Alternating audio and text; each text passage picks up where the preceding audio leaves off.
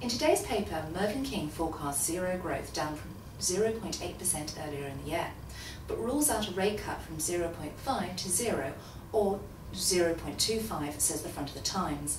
Following this announcement, Osborne warns that the economy is flatlining.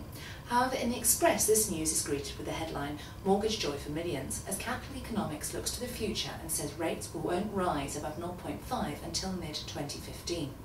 On that note, the Post Office announces that they will sell mortgages and consumers will be able to walk in and book a free appointment to discuss their mortgage needs in a private booth. It will be interesting to see who will provide this service, as Mortgage Solutions suggests that the specialists will be used. The Telegraph highlights the fact that Mr King went on to say that LIBOR needs to be replaced, as it has stopped working.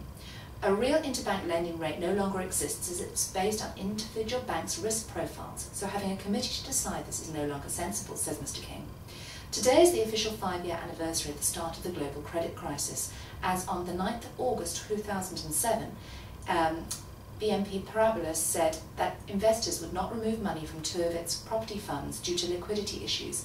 We continue to see the impact of this across the UK. A recent example is the travel agency of Mum and Dad, which LV Travel Insurance said that 2 million adults go on holiday with their parents. Over 15 million fewer people applied to university following the fees hike to £9,000, reveals a report in The Guardian today. But as The Sun points out, with Aldi managers' salary starting at 40k plus benefits, this might be less of a problem.